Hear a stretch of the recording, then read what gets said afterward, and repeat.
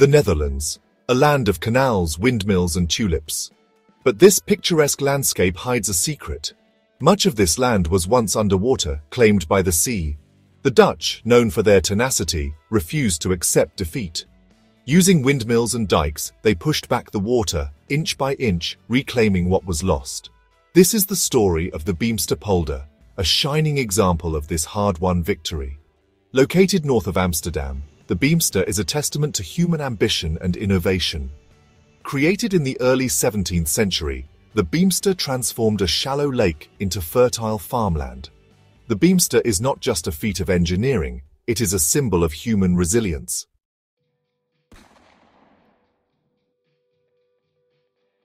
The story of the Beemster is a story of visionaries, engineers and laborers who dared to dream big.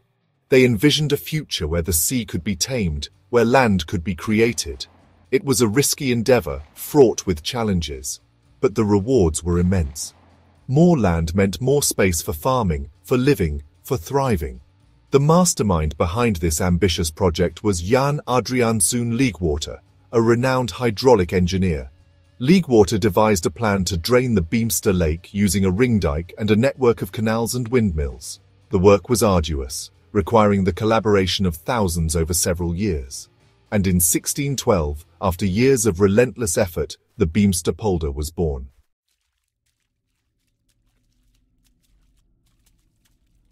To understand the Beemster, we need to go back in time, back to a time when the Netherlands was a very different place. Imagine a land constantly at war, not with other nations, but with the sea itself. The North Sea, a powerful force of nature, threatened to swallow the land whole. Storms raged, waves crashed, and the sea relentlessly gnawed at the coastline. For centuries, the Dutch lived with this constant threat. Their homes, their lives, always at the mercy of the sea. But they refused to be defeated. They adapted, innovated, and fought back, reclaiming land from the clutches of the sea. This struggle for survival shaped their identity, their culture, their very existence.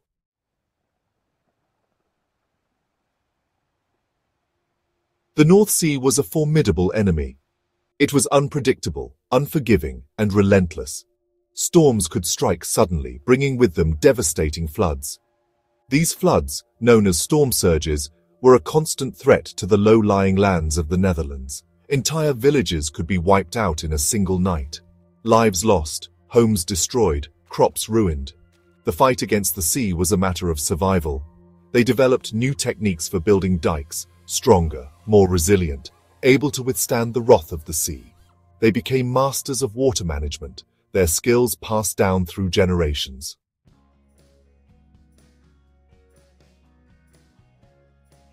Section 3. The Rise of the Dijkbouwers. Out of this constant struggle emerged a new breed of heroes, the Dijkbouwers, the dike builders. These were not soldiers or knights, but skilled craftsmen, engineers, and laborers who dedicated their lives to protecting their land from the sea. They were the guardians of the coastline, the first line of defense against the relentless waves. The Dijkbouwers were masters of their craft. They understood the properties of earth and water, how to build structures that could withstand immense pressure. They worked tirelessly, often in harsh conditions, to build and maintain the dikes that protected their homeland. The Dijkbouwers were symbols of Dutch resilience and ingenuity.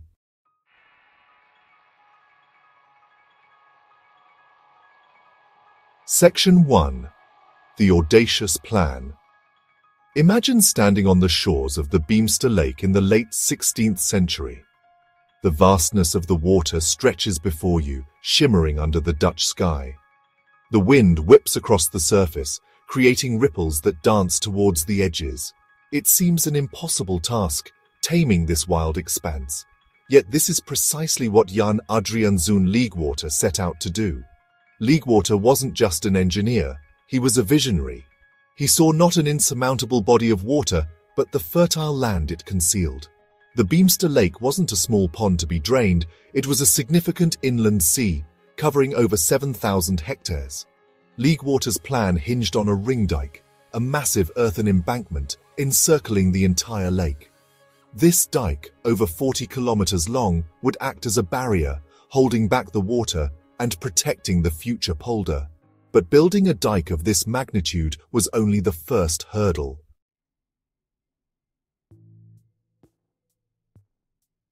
Section 2. The windmills, engines of change. Windmills were already a familiar sight in the Dutch landscape, their sails turning lazily in the wind. But for the Beemster project, Leaguewater envisioned windmills of a different breed.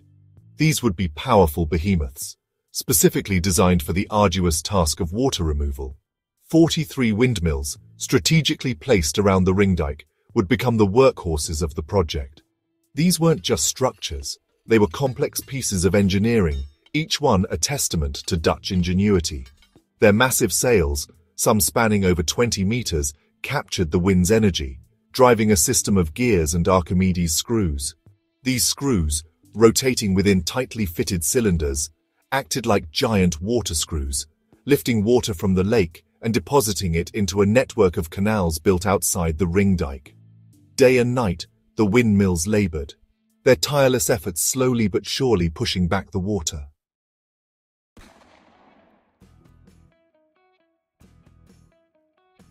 Section 3.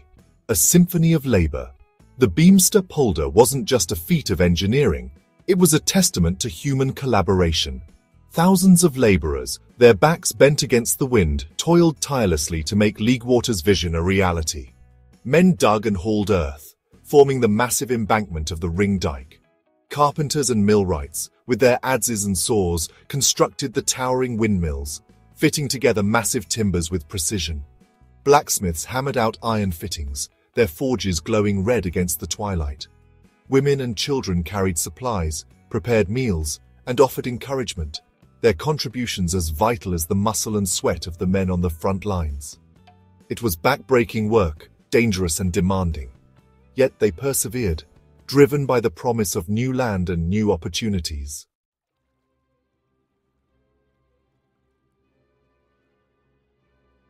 Section 4. Triumph over nature. Years turned into seasons, seasons into months, and finally, after 4 years of relentless labor, the day arrived. The last of the water was pumped out, the windmills fell silent, and a hush fell over the gathered crowd. The Beemster Lake, once a formidable body of water, was no more. In its place lay a vast expanse of flat, fertile land, stretching as far as the eye could see. A grid of drainage canals crisscrossed the polder, reflecting the sky like silver ribbons. The Beemster Polder, a testament to human ingenuity, determination, and sheer grit, was born. The impossible had been achieved.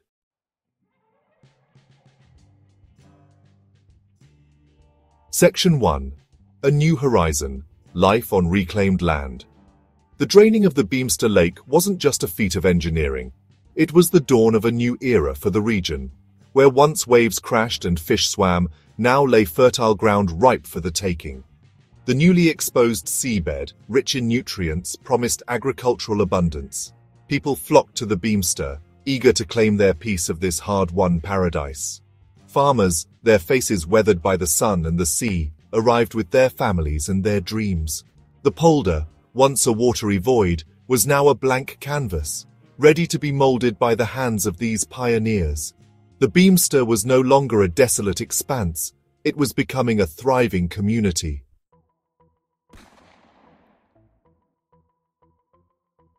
Section 2. The Polder's Bounty, Agriculture and Prosperity. The rich soil of the Beemster, nourished by centuries of accumulated sediment, proved to be exceptionally fertile. Crops flourished in the polder's favorable conditions, a flat landscape maximizing sunlight exposure, fertile soil, and a sophisticated system of canals ensuring efficient drainage and irrigation. The Beemster, once a symbol of the sea's dominion, was now a breadbasket, its bounty feeding the nation. Fields of wheat and barley, their golden heads swaying in the breeze, stretched as far as the eye could see. Dairy farms, with their distinctive black and white cows, became a common sight. The Beemster cheese, renowned for its rich flavor and creamy texture, soon gained a reputation that extended far beyond the polder's borders. The polder's agricultural success brought with it economic prosperity.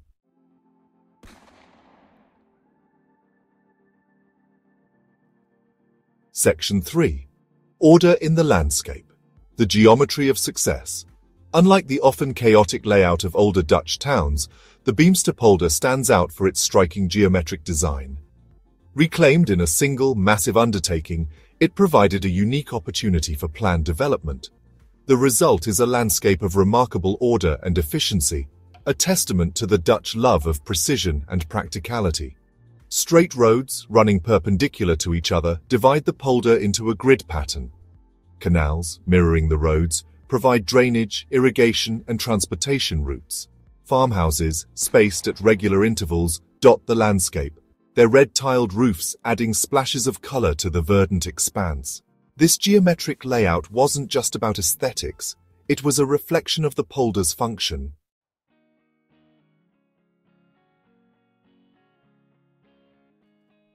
Section 4. A Lasting Legacy. The Beemster's Enduring Impact. The Beemster Polder stands today as a testament to the indomitable spirit of the Dutch people. It is a symbol of their ingenuity, their resilience, and their ability to not just survive but thrive in the face of adversity. But the Beemster's legacy extends far beyond its borders. It serves as a model for sustainable land reclamation projects worldwide, its success inspiring engineers and planners for centuries. The Beemster Polder is a living, breathing testament to the enduring power of human endeavor.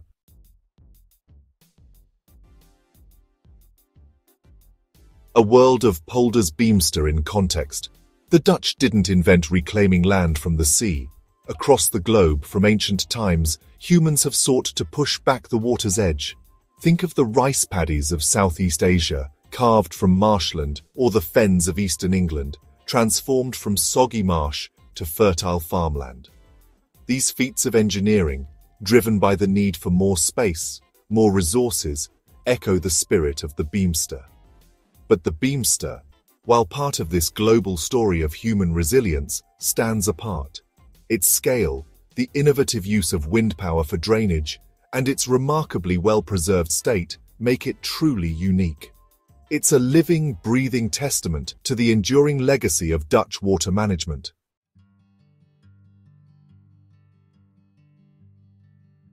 The Dutch didn't just reclaim land, they exported their expertise. Their knowledge became highly sought after worldwide. From England to the Mississippi Delta, Dutch engineers tamed waters and created land. New Orleans, built below sea level, echoes the Dutch battle with the sea. Dutch engineers designed its early flood control systems. Today, New Orleans levees and pumps show Dutch expertise. In Japan, polders, known as umezu, have been used for centuries. These reclaimed lands, often for rice, show the universal appeal of land reclamation.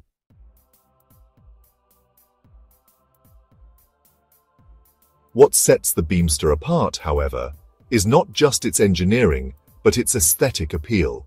It transcends its purely functional purpose as reclaimed land. The geometric layout, the network of canals reflecting the sky, the picturesque farmhouses dotting the landscape, all combine to create a sense of harmony and beauty. The Beemster isn't just farmland, it's a cultural landscape, shaped by human hands and imbued with human history. It's a place where the lines between nature and engineering blur, where functionality and beauty coexist in perfect equilibrium. This fusion is what earned the Beemster its designation as a UNESCO World Heritage Site in 1999. This recognition highlights the Beemster's global significance, not just as an engineering marvel, but as a testament to human creativity and our ability to shape the environment while respecting its delicate balance. It's a place where visitors can walk through history, marvel at human ingenuity, and experience the unique beauty of a landscape born from the sea.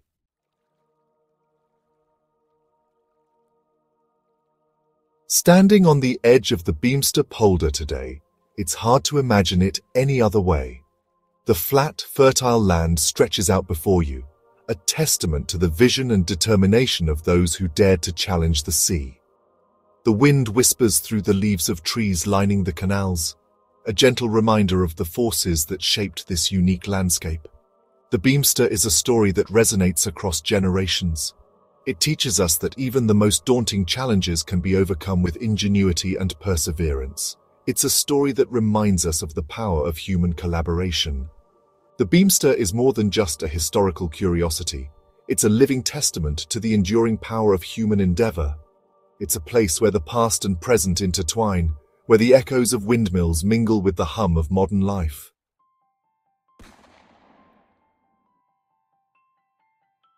The Beemster Polder stands as a beacon of hope.